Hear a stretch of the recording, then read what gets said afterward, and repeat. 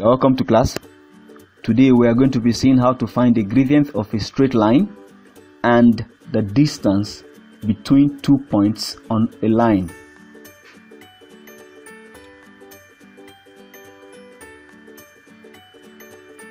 So the gradient or slope of a straight line is defined as the ratio increase in y all over increase in x, or decrease in y all over decrease in x, meaning that the gradient can either be positive or negative.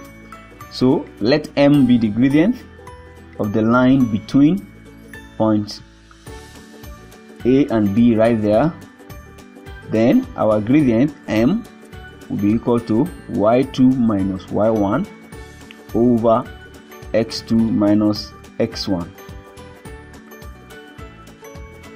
So let's see an example now.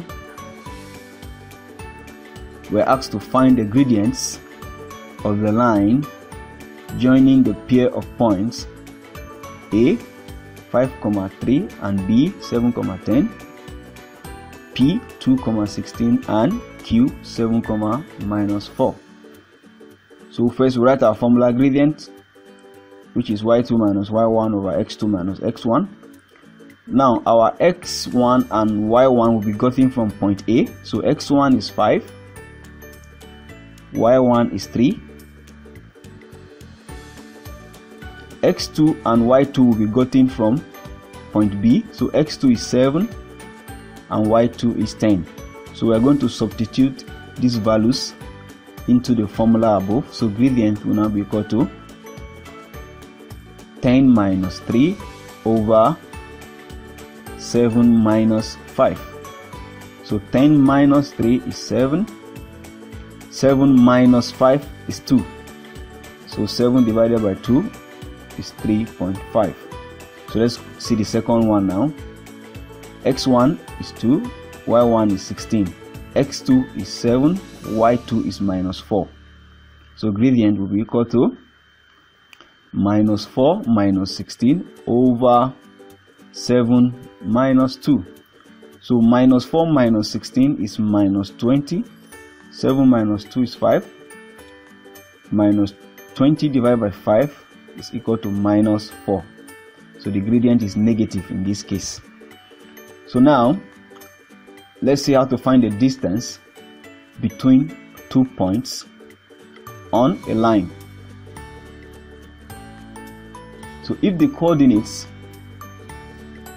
of 2 points, let's say P and Q, are given as that respectively, so meaning x1 y1 is for P, x2 y2 is for Q, then the distance between points P and Q is calculated by this formula. D will be equal to square root of bracket open x2 minus x1 bracket close square plus bracket open y2 minus y1 bracket close square. Okay, so let's see how to apply that formula now. We're asked to find the distance between the points A minus 4, 3 and B minus 1, minus 1. So our x1, y1, x2, y2 is given. So let's substitute. So D will be equal to bracket open minus 1 minus bracket open again minus 4 bracket close square. So minus times minus is plus. That's why we are seeing plus 4 there. So minus 3 plus 4 is minus 1 plus 4, sorry, is 3. And minus 1 minus 3 is minus 4. So we have 3 square, which is 3 times 3 is 9, minus 4 square, which is minus 4 times minus 4, which is plus 16. So when we add together and find the square root of 25, our distance is 5. Okay, so I have an assessment question for you. You are asked to find the gradient and the distance of the points X and Y. So make sure you solve everything correctly. Thank you.